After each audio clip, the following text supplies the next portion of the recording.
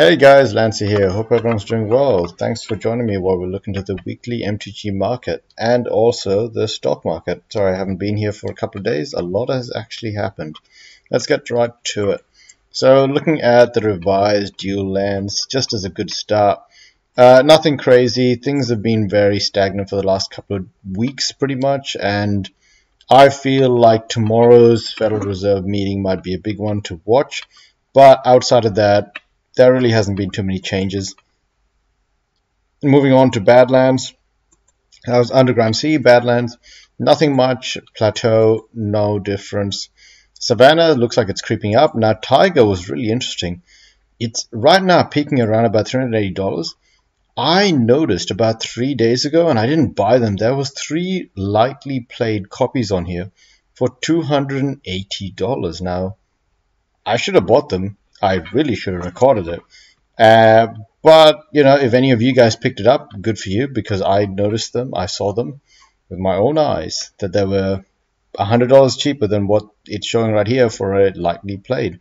It almost reminded me that, oh my god, did prices fall or something? And then I went and checked. Nope, not really. So, very unusual.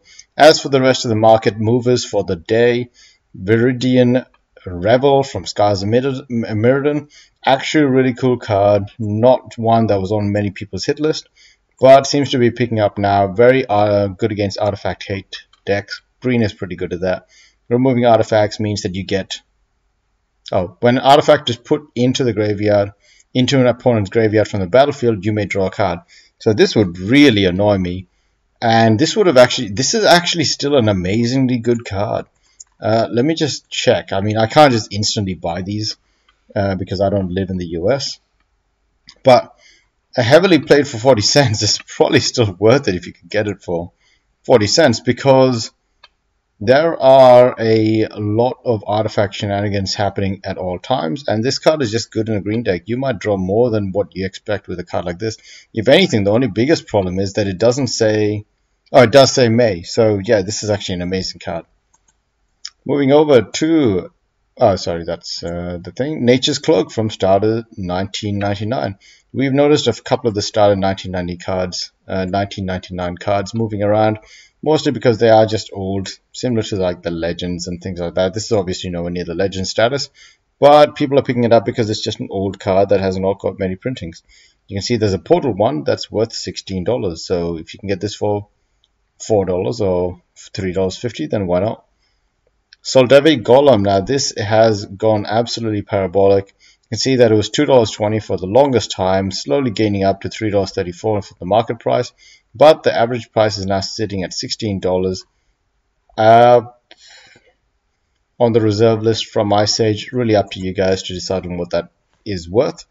Reckless one from Dual Decks Anthology, 3 colors, 1 red for a Goblin avatar. Amount of goblins on the battlefield, not yours, not opponents, just everyone's all together by the looks of it.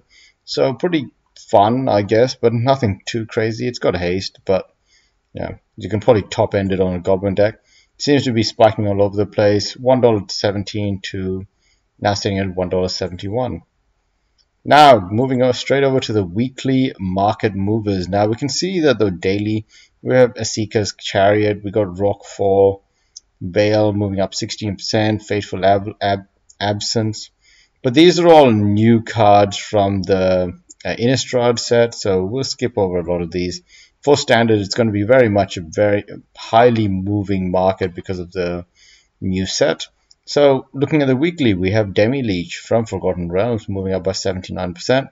We got Asika's Chariot moving up by 31%, and I said at $3.69. And everything else is literally just Innistrad. Moving to Pioneer, we got a 24% gain for a Werewolf. Surprise, surprise. Gaia Reach Bandit moved up by 24% today to now set at $5.90. 9% gain for Crypt Breaker, obviously zombies, so makes sense.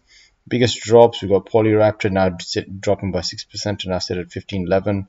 Really nothing too much to talk about there. Weekly change, you got Relentless Dead, 52% gain, Scarab God, 18% gain, Gaia, Reach Bandit, Werewolf, 95% gain, Arclight Phoenix, 29% gain, and I said at $10.93. And Cruel Reality, a 33% gain as a curse card, which is something that has also gotten a bit of spotlight on it. And Crypto Breaker, 16% gain for the week.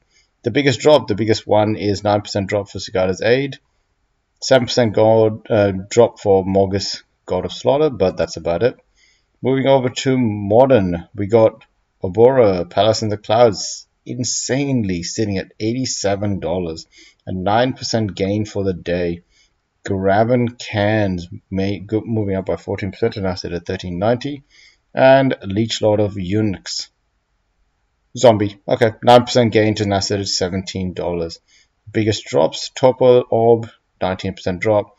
Sway of the Stars, 90% drop, but that one had a huge 3,000% gain, so 19% is not as much as you'd think for a weekly change. Gravecrawler at 12% drop. It did spike quite a bit, so now it makes sense, pulling back. Crime and Punishment, 9% drop. This is one expensive card, $15. Now, weekly change, Sway of the Stars is a spotlight, 3,042%. That's crazy. Savage Beating still gaining 43% and asset at $43.99. I need to make sure that my copy of mine, that one is actually nice and healthy. I think it's in a... What deck did I put it in? I don't even remember. Spellbinder, still 165% gain to asset at $16. Gravecrawler, 49% gain. World of Fire, 22% gain to asset at $20. Huntmaster of the Fell, still very comfortably sitting at $30. And Fury of the Horde, $6.49, a gain of $73. The biggest drops, you got Elvish Champion dropping down by 11%, but that is still a crazy $28.37. But that's 10th edition. Maybe they're all the same. I haven't checked. Akroma's Memorial, a 10% drop. And Pillar of Perunes, a 10% drop, 11% drop as well. Moving over to the vintage marketplace, really nothing moving. It's one thing I wanted to cover was there's really nothing moving. You got a 26% drop from an unlimited contract from below, but that's about the biggest mover that you can see here. Moving over to the stocks now, like I said before, I will split this up from the other series just in case no one gets it or they just want to see this update first. So what has happened? Okay, so we had a bit of a fake out. I will say this is a tricky one to catch because you can see that no matter what, you would have expected the momentum to shift around about here if you were going to get ahead of the game. Because normally what you do is my buy indicator comes on just after it breaks the 9. But for crypto, it's actually very hard to believe that. What you normally want to do is follow the MACD. But the MACD would have been very hard to keep track of. You can see that it broke down to the downside, and the orange bar is above it. So pretty much from here on, you should not have been buying, I guess. But at this point right here, it does flip, which means that it almost looks like it's about to become positive. And it actually breaks the downward channel for my RSI as well. So you would be very surprised when it drops all the way through the roof. Through the floor. I think this is a very good catch for the bears. It really would have trapped a few different people up in this area. I think the next trap would have been here, but really the best play for this right now is the fact that it is sitting on a resistance of about 40,000, and a lot of the stock markets and everything else is meant to, or at least have a chance of bouncing back in the next 1 to 2 days until Thursday afternoon or Friday morning for you guys, when the Federal Reserve talks to either talk about tapering or to not want to taper. Now, if the Federal Reserve tapers, you will see more of this. This is just Bitcoin, but you will see the dollar rally. So it'll break above this head and shoulders. It'll break above this 93.50, 500, 93.5. The dollar will break about 93.5. Gold will sell off. Bitcoin should sell off. Crypto in general should sell off. Stocks should sell off. Tesla should sell off. Australian dollar should fall. Euro should fall. Everything should fall. US oil probably should fall. Silver, obviously. Copper.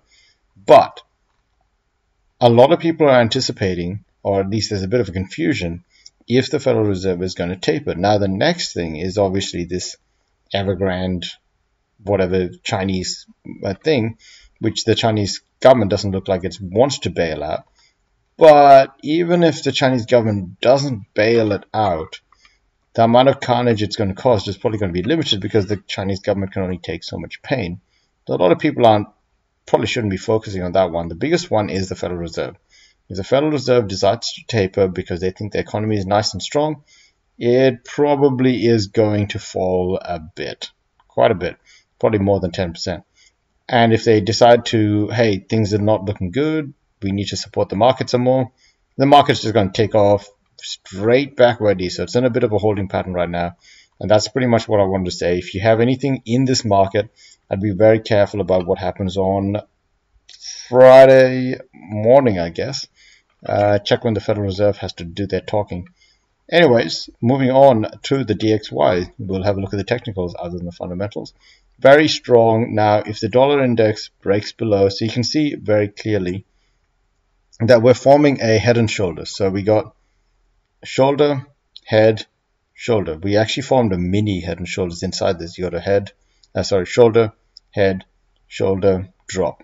Now, what happens is when it's a psychological thing. Pretty much, people buy in, then they sell when they think they got to the top. Then other people that come in, then they sell, and then the people that missed out come in. But then the people that got in at the top here decide to get out before other people dump, and it's like a psychological head and shoulders. Like head and shoulders is a very psychological pattern, and it repeats because it's not something that people can avoid.